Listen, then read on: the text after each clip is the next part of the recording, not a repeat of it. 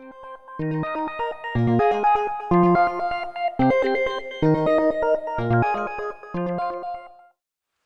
today's video, I'm going to show you how you can make this very nice high voltage plate for use with Kirlian photography.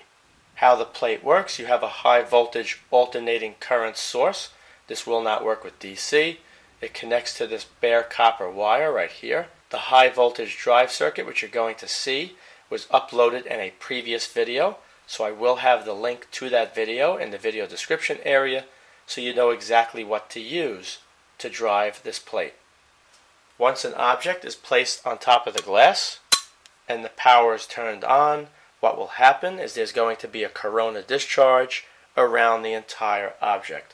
It looks very, very cool, and when I turn the lights down to demonstrate, you're going to see several examples. You could take photographs of those objects or video. Now, my camera is not the greatest in low light, but I will try some video anyway to show you, along with the still images. Okay, let me show you how it's made.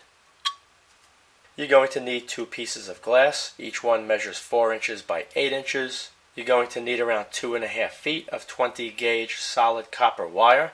You could usually find that in thermostat wire or doorbell wire, low voltage wiring. So you could go pick up 2 or 3 feet of that. You're also going to need 4 of these 3/8 inch by 1 inch nylon spacers. A squeeze tube of silicone works very well with high voltages. On the bottom you could see there are green little pads, and you could pick these up as well to go on the bottom.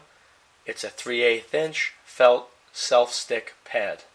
The first thing you're going to do is take 1 piece of glass, lay it on a flat surface, and then using silicone glue, you're going to glue each one of the posts onto the glass in this direction.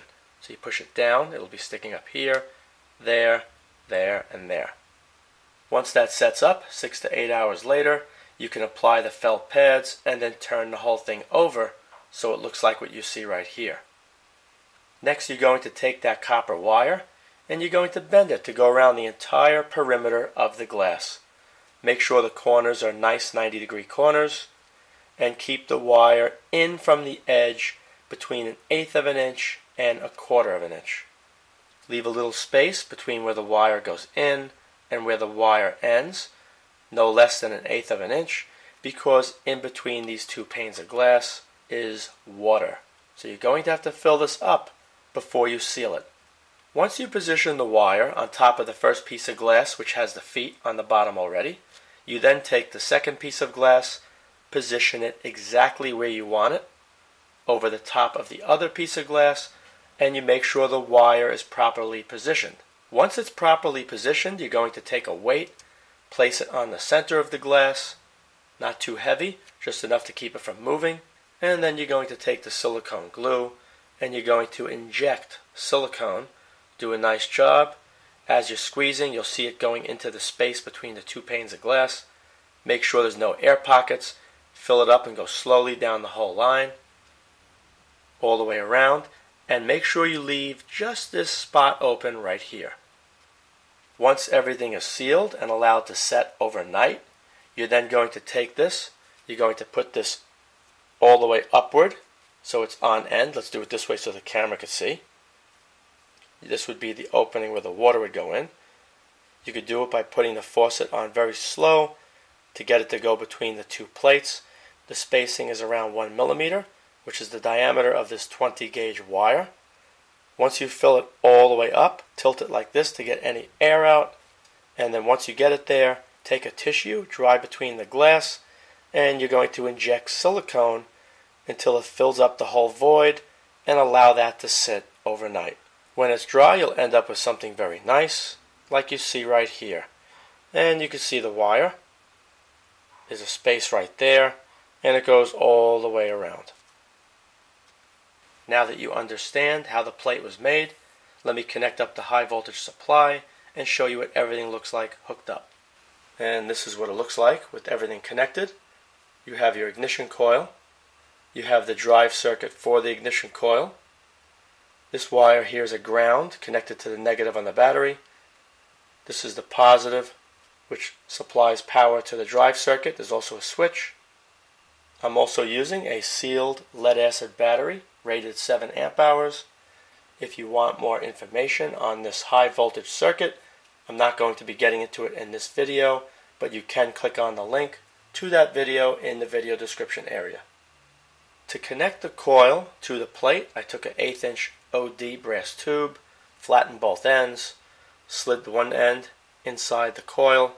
The other end is very snug on the copper wire going to the plate. I'll show you an image looking directly in so you can see what I did.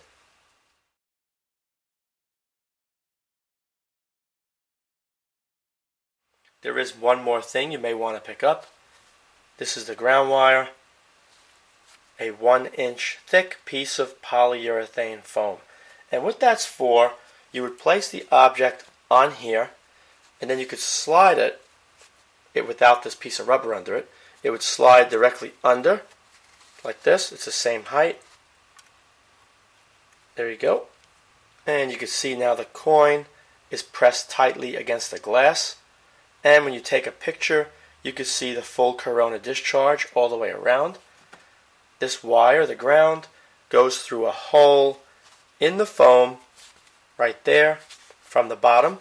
When it sticks out on top, you'll bend it over like that, and then the coin would be right against it before you slide it under. When this is powered up, I can put my hand like this, and you'll be able to see the corona discharge all over my fingers. Okay, let me power this up, turn off the lights, and show you what it can do. Okay, the first object is going to be this key right here.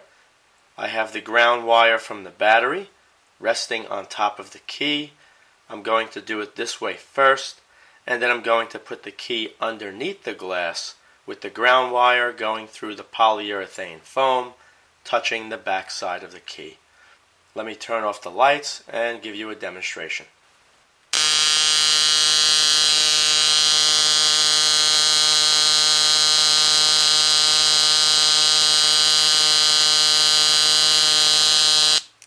Now I'm going to take a picture to show you how much better it is using a photograph.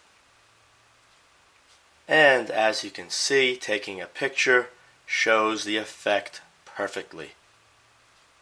This camera does an excellent job at taking pictures in the dark, but it is not a good one for taking video in the dark. What we're going to do now is take the key, place it underneath the glass, and repeat the process.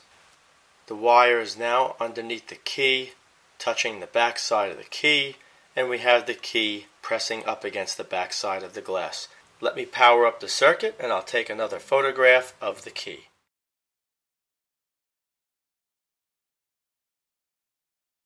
As you saw, it works the exact same way. The only exception is you get a better glow around the edge of the key because of the white foam. Now let me place a coin in there. Okay, the quarter's in position. I'm going to turn off the lights and turn on the power supply.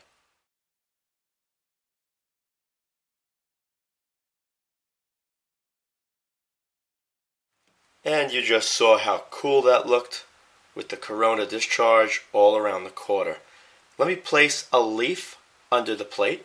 Okay, the leaf is in position. Let me turn off the lights, power up the unit.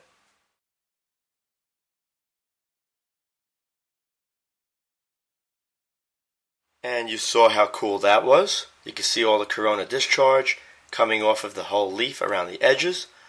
Over here you can see where the ground wire was burning into the leaf on the back side of the leaf.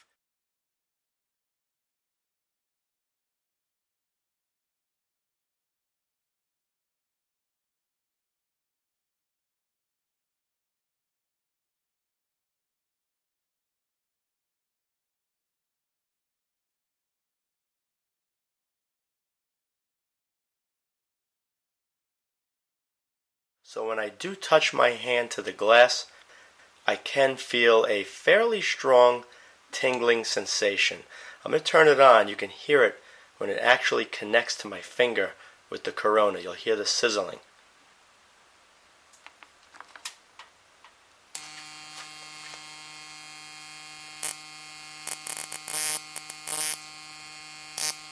That's pretty strong.